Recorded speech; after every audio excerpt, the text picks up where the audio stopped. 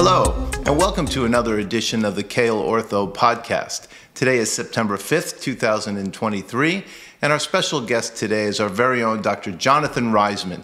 Dr. Jonathan Reisman is a board-certified physiatrist in the area of physical medicine and rehab, and we're so happy to have him with us today to talk to us about current concepts in interventional pain management. Welcome to the podcast, Dr. Reisman. It's so happy to have you with us today. Thank you, Dr. Kayal. I'm really happy to be here. I'm really fortunate and excited about getting a chance to educate our patients about what I do. Awesome. So why don't you first and foremost tell us a little bit about yourself? Okay.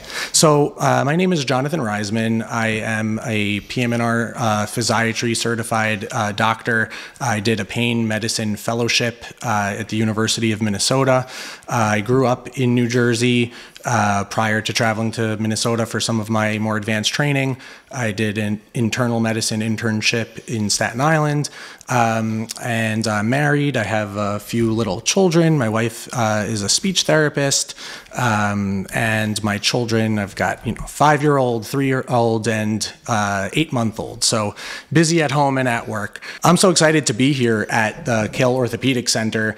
I love taking care of patients and helping to have patients control their pain and get rid of their pain, hopefully. So as a physiatrist, I am educated in the musculoskeletal system, the nervous system, and really focus on patients' function and well-being and how they function in their life and with other people. Pain is a big part of that. Pain can really challenge a person's everyday life and make ordinary tasks very difficult, make things a little upsetting. And so I'm really honored that the job that I do is to try to help people get rid of that pain. It's very team-oriented, team approach. At the Kayal Orthopaedic Center, we have a whole array of board-certified orthopedic surgeons in multiple disciplines, physical therapy, chiropractic care, acupuncture, and I like to work with all of those in these other healthcare roles together to come up with a plan sometimes with our patients as well to try to decrease their pain. So let's talk about pain in general. Let's first and foremost start by defining pain and sort of how it develops. Why do we even feel pain? So that is a really important topic. Pain gets defined as a person's negative thoughts, feelings, or physical feelings about actual or anticipated pain. Sometimes that can be spiritual pain, physical pain, emotional pain. All of those aspects can make our body hurt, and it can happen to any part of our body. Pain is important, evolutionarily speaking. It's an alert that something is wrong. If I have an injury to my hand, if my hand is on fire, I feel acute pain. If we put that fire out, I get some excellent surgeons to help my hand heal, and that pain goes away, that's wonderful. But sometimes people still have pain afterwards. When there's no organic injury and someone's still experiencing pain, that's what we call chronic pain. And the body is trying to warn us that we need to do something to make that pain go away, but sometimes we're not exactly sure what it is that we need to do. So whether it's acute pain or chronic pain, that's kind of the role that I bring to the practice in trying to help patients decrease it. Can you define for our viewing and listening audience the different types of nerve fibers that may be allowing our brains to even sense pain? Yeah, absolutely. So when we experience pain, it all starts with musculoskeletal pain peripherally. So we have an injury to our skin, to our muscle, to our bone, and that signal gets encoded and transmitted over to our spinal cord.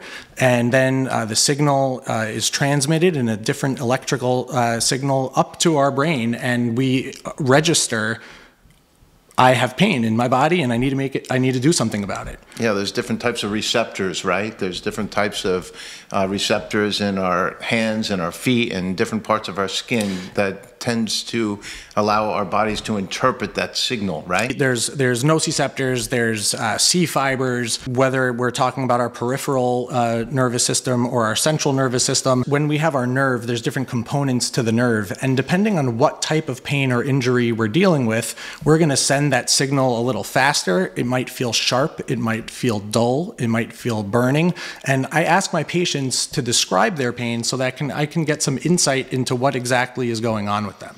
Right. There's pressure sensors, right? Nociceptors, proprioceptors, and different things like that that allow the feedback to ultimately get to the brain. Some of the nerves are sensory nerves, and some of the nerves are motor nerves, and some of the nerves are mixed nerves. But this is the way that sensation is transmitted ultimately to the brain, right? Yes, absolutely. And so speaking about different types of pain. There's also nerve pain, there's somatic pain, there's visceral pain. Can you just speak to that a little bit? Yes, Dr. Kayal, that was an excellent question. So when we talk about pain, we kind of break it down into two main categories. There's nociceptive pain and there's neuropathic pain. So nociceptive pain is pain that we feel that is normal to be feeling. It's when we have physical or sharp experiences, whether that's from external mechanoreceptors on our skin, or visceral pain from our organs or intestines, or somatic pain from our muscles or bones. That will usually be nociceptive pain. Neuropathic pain is when there's an injury to the nervous system itself, and we might feel pain that is out of proportion to the expected pain that one might experience. And so when we have nociceptive pain, we have a certain time course, and we appreciate that we're going to be experiencing that pain, and we might put some ice or heat, and we might see a surgeon, we might do some therapy. That pain will decrease and diminish. Nerve pain or neuropathic pain is a little different, and it doesn't go away in the way that we expect. Sometimes it can linger, sometimes it can wax and wane, and it can be very challenging for patients to really understand what's wrong. And that's a lot of the pain that I tend to focus on. If somebody has an aching pain, you fall and you're playing basketball and you get bruised in the shoulder, that muscular pain is kind of a dull, aching throb. But sometimes the nerve itself gets some damage to it, and sometimes that feels a little bit more electric or burning. So neuropathy or nerve damage specifically, or pain that comes from our spine. So if the spinal nerves get damaged, that pain that might shoot down our arms or legs, that will feel burning or sharp or stabbing, and the experience of that pain and the way it feels is very different.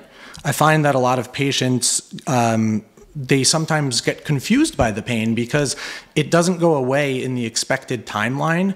If I get a cut on my skin, I expect it to kind of scab over and heal in a certain timeline, but sometimes nerve pain, it might wax and wane, it might just linger, and we're left wondering why we're feeling that way. Exactly my point, because neuropathic pain is some of the most difficult pain conditions for us to treat, largely due to the fact that it's unpredictable how quickly, if at all, that nerve will recover, right? Because a lot of that resolution of that pain will be dictated by the integrity of the nerve, if the nerve is permanently injured or not.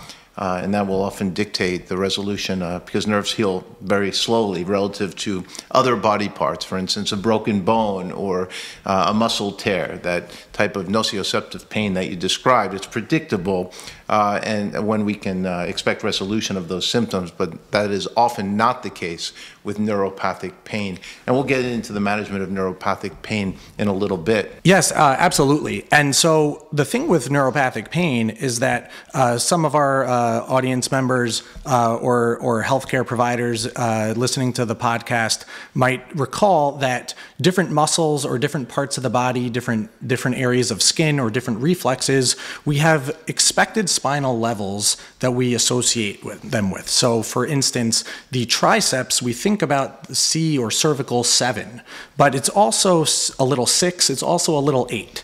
Same thing with the biceps. We think about it as a C5, but there can also be some C6 component. And the reason that that's important is because there's this other type of pain called central sensitization of pain. And that's another pain that I try to focus on with my patients as well. Because there are multiple levels of innervation, sometimes when we have an injury to one portion of our body, when that pain signal is transmitted through our spinal cord, it might start to linger or activate other spinal levels that it was not initially found in. And sometimes that can sort of create an entirely new pain. And even after we have injury, even after a disc pops back into place or a nerve is moved out of the way that was being compressed, the pain might still be there. And that's because we have this new type of pain called central sensitization of pain. And I like to try and focus on that as well. That's a great point. So as far as pain is concerned, Dr. Reisman, what factors contribute to the severity of a patient's pain? So off the bat, there's the degree of injury. There's the mechanism of injury. So if someone has an amputation of a limb, if it was due to a vascular process such as diabetes, or if it was due to a traumatic injury in an accident, automatically that's going to be a different type of pain. There's the level of trauma associated and the emotional experience with the pain as well. Sometimes you meet someone and they've undergone a really intense injury and their pain is not so severe and you're a little surprised. They're taking it pretty well.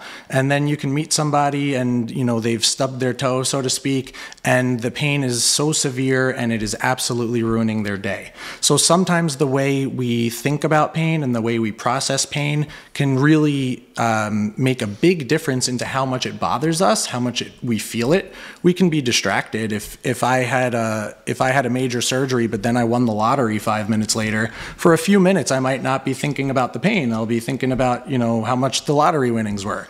So our emotions, our thoughts, our feelings, our relationships with other people, they can help us to process that pain.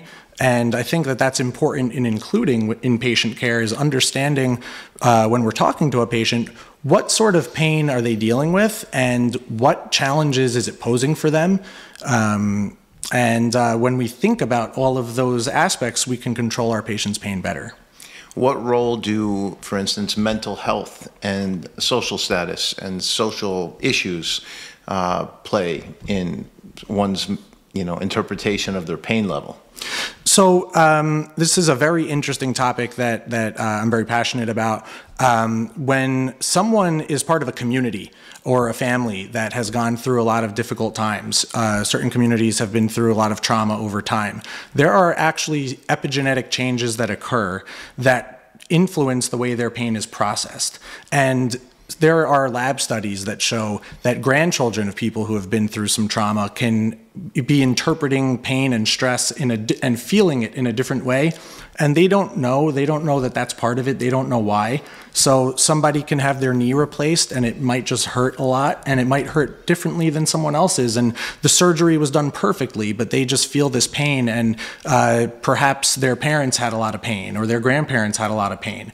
And so when we talk to them about that, and when I talk to my patients about my pain, I want to understand, do you have any relationships that are challenging right now because of the pain that you're going through? And sometimes we'll refer them to a mental health provider if there can be some extra help that they can get in processing some of those things. And I'll factor that into the interventional procedures that we'll do and discuss, and the timing. Do you believe in a psychosomatic component of one's patient's pain? I definitely do. I think that it's a little different for everybody. I like to start off with the assumption that pain is purely organic and do a full diagnostic evaluation of the pain. But then once we've established what we think the pain generators are, which is a term we use a lot, what I mean by that is if I told you I have some pain here in my arm, so there's a number of things that can be the reason for it. It can be my skin, it can be the muscle, it can be the bone. And once we've figured out from imaging, from electrocardiogram, electrodiagnostics, what the reason for that pain is, we can then begin to wonder how much of it is also being influenced by the person's psychological state. Yeah, we say that when patients are told it's all in your head, that is our way of saying it's a psychosomatic condition, meaning that it's a diagnosis of exclusion, right? We as physicians make sure that we rule out any real etiology of that patient's pain, and when nothing is found, we often diagnose it as a psychosomatic condition, which is rare, but it can happen, because certainly mental health issues and other secondary gain issues can contribute to one's level of pain or interpretation of pain. So speaking of secondary gain, what are some of the issues that come to play when patients are seeing you for pain when you've deduced that it is secondary to secondary gain? So important in the doctor-patient relationship is the doctor-patient relationship. And when you have established care with a patient, when I establish care with a patient, I have a duty to care for them, to diagnose medical illness if there is, and work with them to figure out how to treat it. Sometimes, as you kind of alluded to, even in the presence of an injury, there can still be secondary gain with it. And so whether it's purely secondary gain without organic pathology or a mix of the two, we have to have honesty in our relationship between myself and my patients, and we try to focus on what elements of their injury we can heal and we expect to be hurting them in the case of pain, and we are just very honest about the anticipated recovery that somebody might be experiencing from their pain. Certainly, yeah. So we are really just expounding on these issues only because we'd like to emphasize that there are a myriad of factors that contribute to patients' pain. It's not only organic in nature. Sometimes there's secondary gain, sometimes there's social issues, mental health issues that can contribute, and it's important to discuss that these things have to be addressed by a doctor like Dr. Reisman when we're managing the patient's condition. We can't just treat the organic condition. We have to address all these issues as well in order to make that patient better. So it's important to emphasize. That brings up something that's really important to me, and how I then bring that into interventional procedures. So when a patient is experiencing pain and they might have some psychosocial components, trauma in the family, some depression or anxiety, or concerns about work and their ability to produce an income, we then have a conversation, the patient and I, and we talk about what our options are. And so when it comes to doing an interventional procedure and trying to influence the body's ability to decrease its pain, I'll talk to the patient and educate them. And I think that education is really a big piece here. When a patient understands why they are hurting and understands that their pain is appreciated and real to me as a physician, whether it's organic or psychosomatic, it's real, it's causing suffering, and it's important to me that we try to decrease it. So we'll talk about what our procedures are, we'll talk about how they work, we'll make sure patients feel comfortable, what they can expect, and those factors end up helping them to feel a bit more comfortable. And there are studies that show that education can actually decrease the pain. That's a great point that you just made. And it's so important to me as an orthopedic surgeon because there's so much in the orthopedic literature that supports the fact that patients undergoing orthopedic procedures with a lot of pain going into surgery, or mental health issues, or secondary gain issues going into surgery clearly have much lower outcome scores than other patients that are not going into these surgeries with these pre-existing conditions. So it's so important for me to know that we have a physician like you on staff that can help our patients get the best outcomes after surgery. But these are all things that need to be recognized. Yeah, there's, I've read some papers on that topic exactly. That type of pain that I had discussed previously, central sensitization of pain, there are some patients that can be predicted, who will have a better outcome after their knee surgery in terms of pain. When we can identify those patients, that's really the next level of care, and we're we're doing a great job of that here at the Kayal Orthopaedic Center. We communicate, myself and other team members, and when we realize that there's a patient who's having a hard time with a certain injury or experiencing a great deal of pain, sometimes we will alter and adjust the timing of pain-reducing procedures so that they can have less pain going into their surgery. Absolutely. It's just so important for us because we like to have these conversations with our patients before surgery so we can set expectations. And when I have a patient that is suffering, unfortunately, from severe depression or anxiety, or a patient that is suffering from an injury that was secondary to a work-related injury, that may have some secondary gain and want to stay out of work a little bit longer, I do have these conversations with the patients and make it clear to them that patients with these conditions have poorer outcomes after surgery and take longer to recover. I can have the same exact x-ray after a total knee replacement, for instance. Both look perfectly aligned and positioned and sized. One patient will complain of pain and be stiff and have poor range of motion, and the other patient will, for instance, have an excellent outcome and get back to work within a few weeks. A lot of that has to do with the psychosomatic conditions or the mental health issues or social issues that the patient is bringing to the table. And those are things that need to be discussed prior to surgery so that there is a full understanding of the expectations with respect to outcome. So Dr. Reisman, we talked about pain in general, the different types of pain, and some of the different factors that can come to the table with the patient that may influence their level of pain that they're feeling and also their outcomes after certain procedures. How do you, as a interventional pain management specialist and a board-certified physiatrist, address these patients on a case-by-case basis? So that's an excellent question. It all starts off with the patient's history. And generally when I meet a patient, I've spoken to their physician beforehand or read their chart beforehand, and I've learned about what's gone on, and that helps guide the questions that I want to ask the patient. So when I listen to a patient and give the patient the opportunity to tell their story, hear the details and the things that matter to them in their story, that not only clues us into the physical parts of their body that hurt, the words that they're using might tell us the type of pain that they have, the way they describe it. But then I ask them how it's been for them in terms of the hardships, if there's any trouble with work, trouble with family, to gauge any emotional aspect to pain.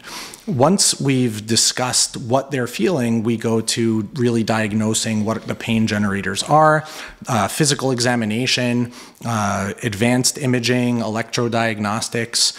All of those things together tell a full story and help us to understand exactly why the patient is in pain. There are some parts of the body that figuring out the exact pain generator can be really challenging. So for instance, around the sacroiliac joint, in our low back on the left or right side, sometimes we have pain there, and that pain might travel a little bit down our thigh. So when a patient says that, a lot of people think about radiculopathy automatically. We assume that there's a nerve that's injured or compressed and causing a lot of pain.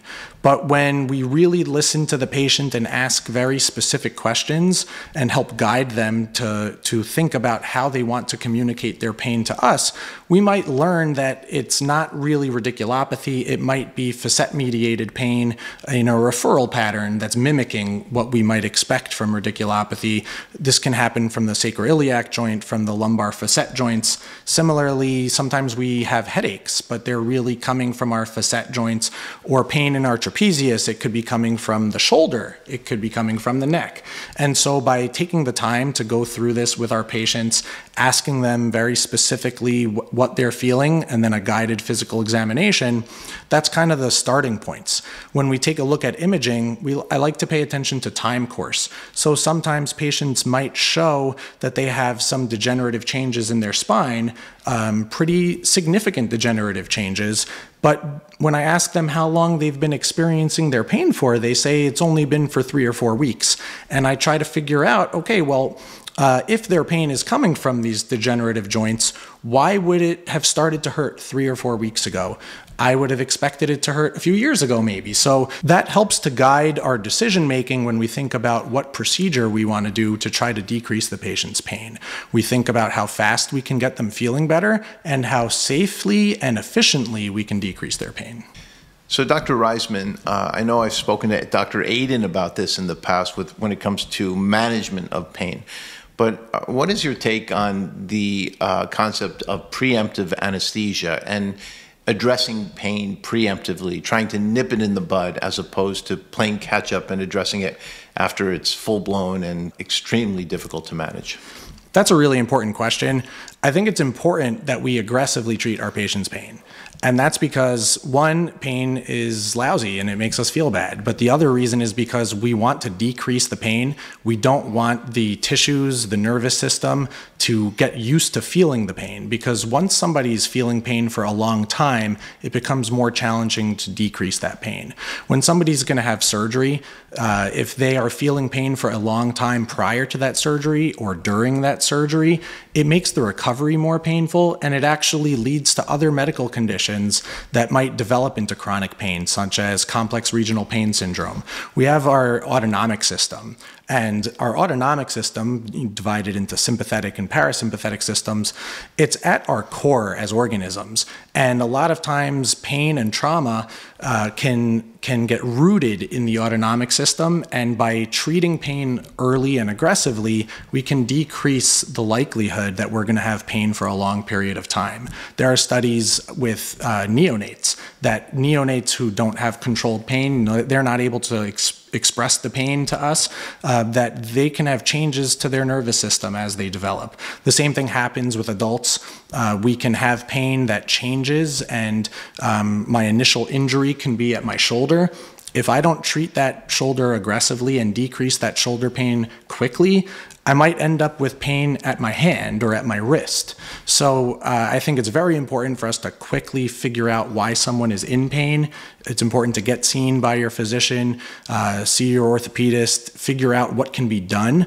And then simultaneously, I think it's important that if you're experiencing that pain, you need to come in and get seen, and we can figure out a joint plan for how to decrease that pain and prevent it from becoming chronic. Yeah, I couldn't agree with you more.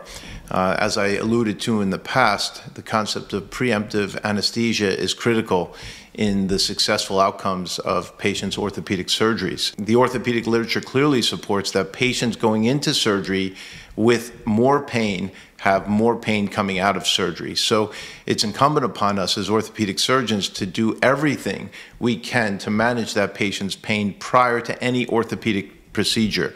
And in addition to that, when we're undergoing major orthopedic procedures such as hip replacement, knee replacement, shoulder surgery, etc., we often employ the usage of a preemptive block, a regional block by the anesthesiologist who will block the nerve prior to surgery so that the patient's brain never interprets that pain signal from the surgical event.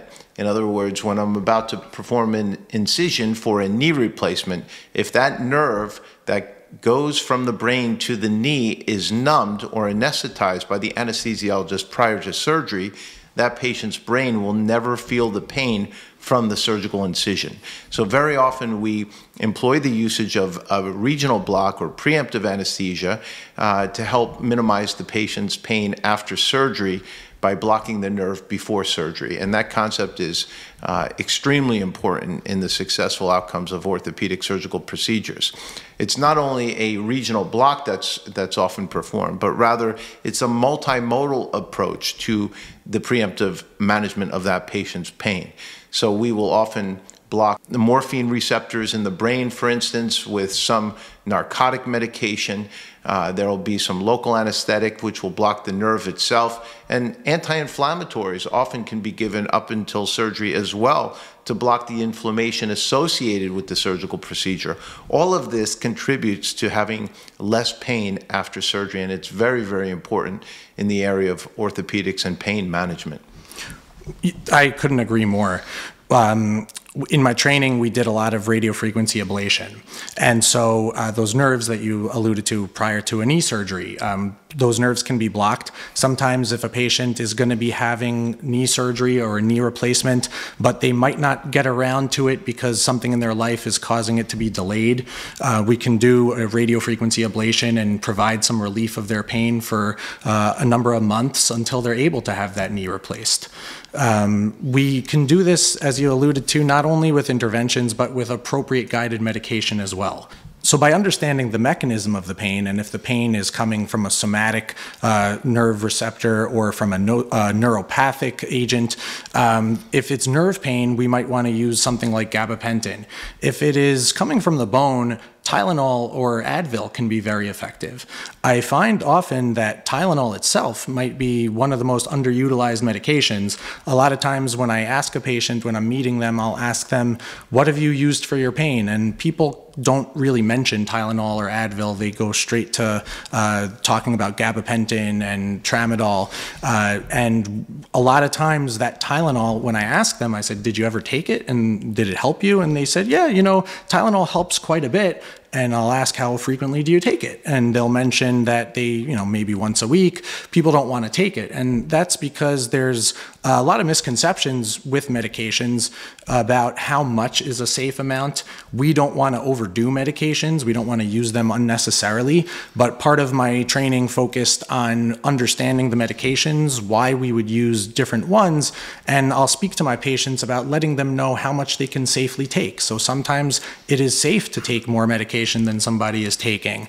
We're not speaking about opiate medications. That's generally not part of my treatment plan.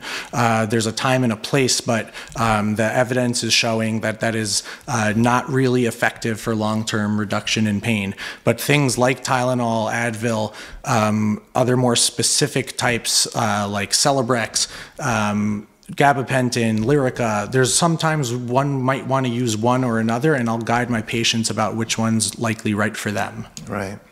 And the other thing that we should emphasize is, and we're very fortunate at the Kayal Orthopaedic Center to be surrounded by so many experts, the etiology of pain is clearly multifactorial. But I think it's important to mention and emphasize that the management of pain is multimodal as well. So at the Kayal Orthopaedic Center, we have orthopedic surgeons, we have rheumatologists, we have physiatrists such as yourself, interventional pain management specialists, but we also have chiropractors and acupuncturists, massage therapists, and physical therapists. All of these teammates and healthcare providers collaborate with one another to manage our patients' pain because it is multifactorial. And we don't just throw one dart at the patient's pain. We sort of attack it from many different angles with all these different services that we provide because it's so important to recognize that pain comes from a myriad of different issues. And in addition to all of this, sometimes we'll have to refer the patients back to a mental health counselor as well, or a psychiatrist possibly for the management of their mental health illnesses and things like that. Do you agree with that, Dr. Reisman? I couldn't agree more.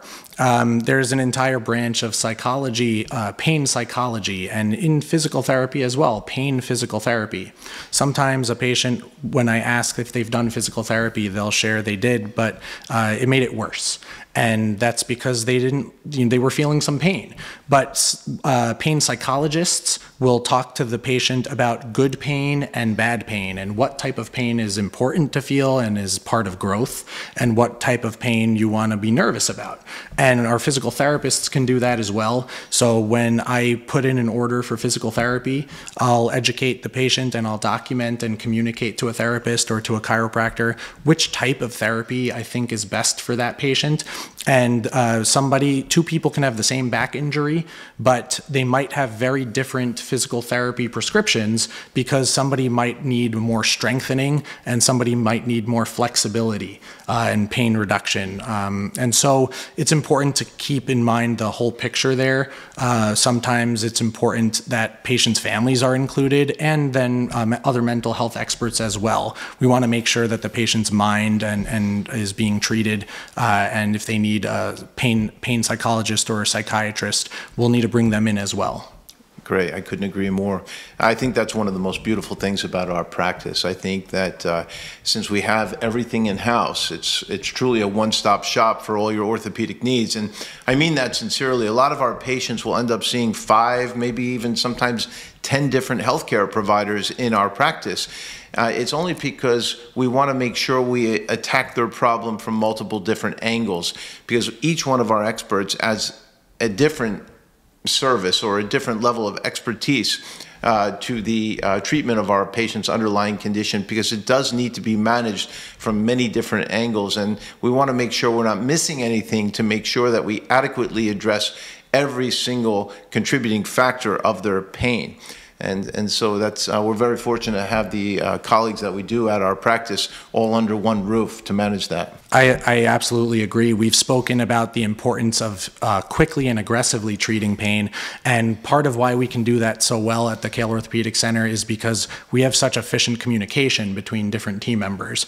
A patient can see a physical therapist or a chiropractor, and either during their session or 2 minutes afterwards come over to my office and let me know about an update with that patient, ask me my thoughts, or sometimes it goes both ways. I'll ask a colleague, a rheumatologist, a chiropractor, an orthopedic surgeon. I'll ask them what they think about something that one of my patients in the rooms are experiencing. And then on the spot, we come up with a collaborative approach to quickly and efficiently get that patient what they need in terms of their healthcare. It's important to recognize that if something's not working, we just have to try a different approach. We just can't keep doing the same thing over and over and over again. And so that's the beauty of having so many different alternatives. So it's important to recognize that and, shift gears if you have to, even midstream. So Dr. Reisman, this has been an awesome time with you today, getting to appreciate the different factors that contribute to patients' pain. We're so happy to have you. You're definitely an invaluable asset in the practice, because we do know how ubiquitous the problem of pain is, and thank God for doctors like you that can help get our patients out of pain. We really look forward to having you care for many of our patients for many years to come. So thanks so much. It's been a pleasure speaking with you today. Thank you.